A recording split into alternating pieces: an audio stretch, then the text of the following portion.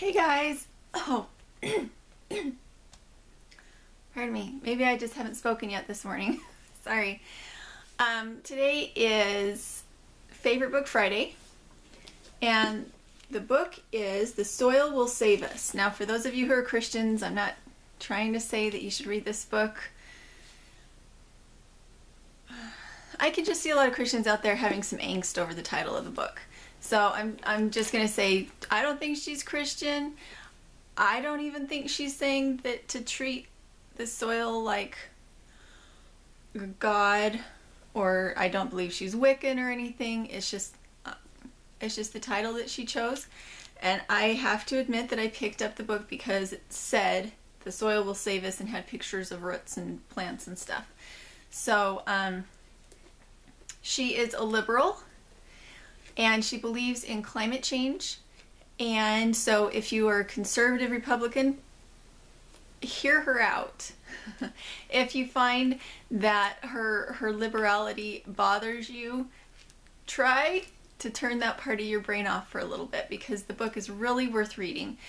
What she has done with this book is she has taken from all the different permaculture, renewing the soil without plowing people, and she has compiled it into a book to show what the results are.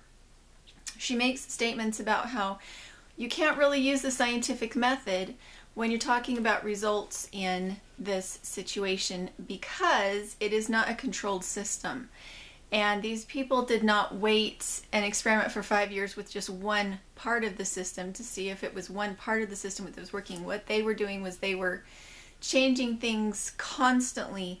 As they saw that something worked, they implemented it. As they saw something didn't work, they took that out and implemented something else. They're doing exactly what I do, where I have a greenhouse out there that has many different kinds of beds to see which one I like best. And I'm doing it all at the same time because I want to compare them to each other. And it's not very scientific. It's just what I'm storing in my brain as I make deductions about, well, this works and this doesn't work.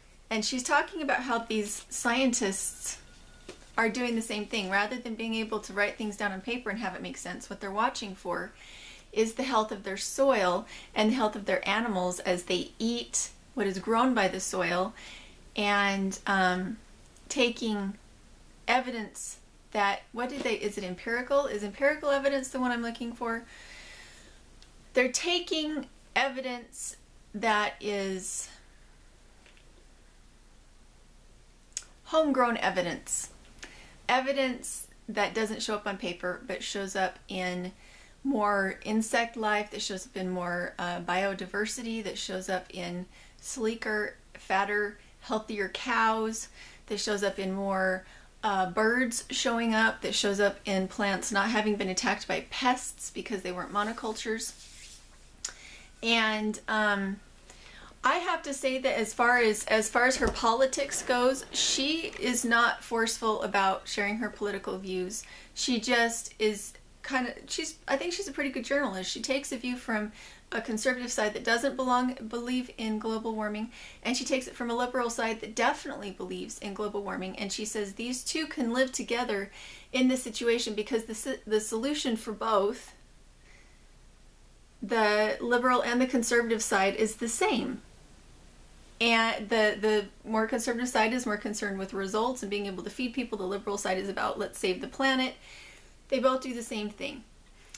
She talks about the results that they've had in these fields that have been in production this way for about 5 years, and how in some spots they had their biodiversity and the mining of the soil by the roots of these plants was so amazing that you could take a 4-foot stake and just drive it all the way down into the ground.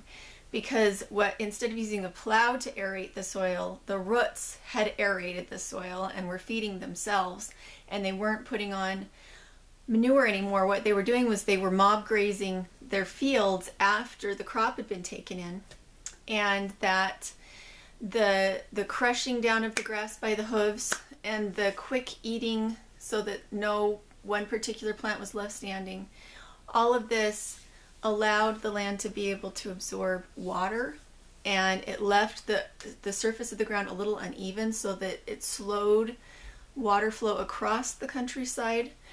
It was really, in fact, I still haven't finished it. I think I have 2 chapters left, and it's one of those books that you just really can't put down, and it gives huge credibility and huge credence to what people are trying to do with permaculture.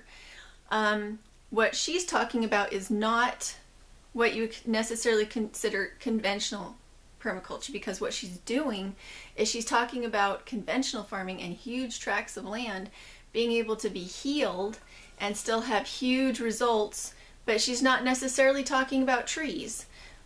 She's talking about the mixing of grasses and the mixing of herbs and the mixing of crop plants to feed and take care of the soil, and of grazing land being really important, and using fields as grazing land in a mob grazing situation, and just tying the whole system together.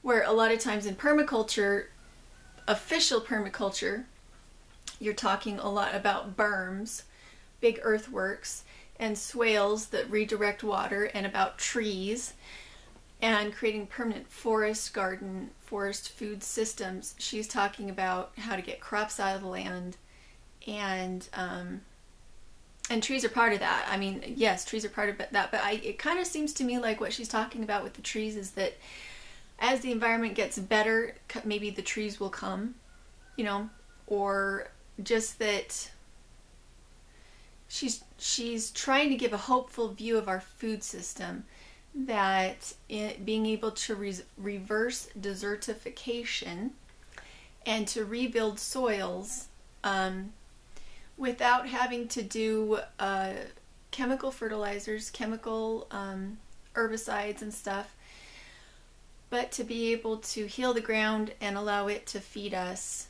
with, as kind of a side note to what it's already doing by just feeding the soil. Brilliant book. The author is Kristen Olson. And again, I would not consider myself conservative, and I would not consider myself liberal. I kind of am a mishmash, and I think most people are, when they're honest, they're a mishmash of the two. Because in my opinion, I think that our political parties try to pit us against each other. Instead of being able to see the things we have in common, they try to say, well, if you believe in this, you can't believe in this. And I think that we need to cut the crap on that and be able to look at it as friends and as reasoning human beings with brains who can see through the crap when it comes to pitting us against each other when it comes to our political views, and to be able to see truth when we see it, recognize truth when we see it, and play nice. So, fantastic book. And the books that I'm telling you about are books that I believe could stand alone. Any of the books that I have given you so far to read, if you follow the principles in those books all by themselves, you'll have success. And so when you bring them all together, I think it gives you a balance to be able to look at things, oh, there's so much to pull from, and yet it's all saying the same thing. And so all of these authors write a little bit differently, but they all write in a very hopeful tone.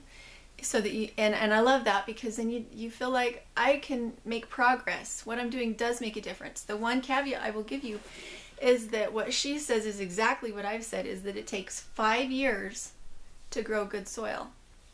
It takes 5 years to have observed your soil long enough to understand what its needs are. It takes 5 years over that time to build your soil up if you're using deep mulch, or if you're using conventional watering and trees, and if you're using ground covers. It just does.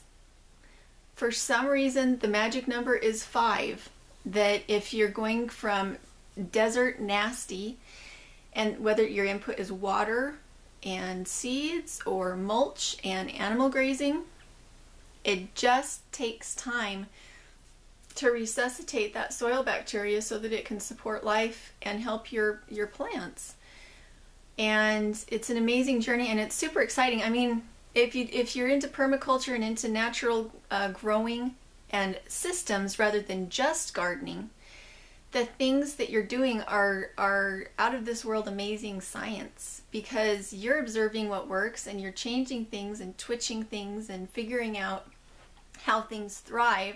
Isn't that exciting?